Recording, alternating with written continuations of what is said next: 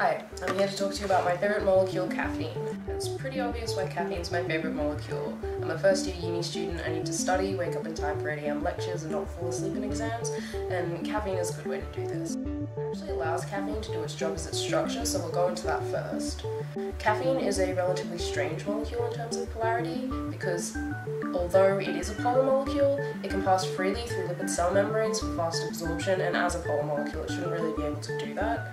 Now this is a caffeine molecule. It has double carbon nitrogen rings which are polar but with fairly low polarity due to shape, 2 double bonded oxygens which are highly polar, a bonded hydrogen to a carbon which is non-polar, and 3 methyl groups which are also non-polar. So it goes all over the place in terms of polarity. It has highly polar groups, it has non-polar groups, and because of this it acts both polar and non-polar at the same time. It can be dissolved in water and in lipids. The nitrogen-carbon double rings are also known as purine rings because they're structurally the same as the rings in nitrogenous purine bases. Many organic molecules are derived from these purine rings, including a molecule called adenosine, and this is where it gets fun.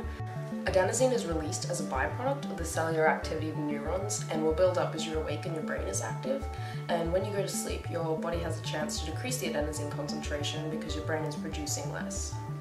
Now, as adenosine levels rise, your body needs a signal to say, man, there's too much adenosine, we need to get rid of it, and it does this through adenosine receptors A1 and A2A, which adenosine will bind to in high concentrations, signaling you to feel tired and go to sleep.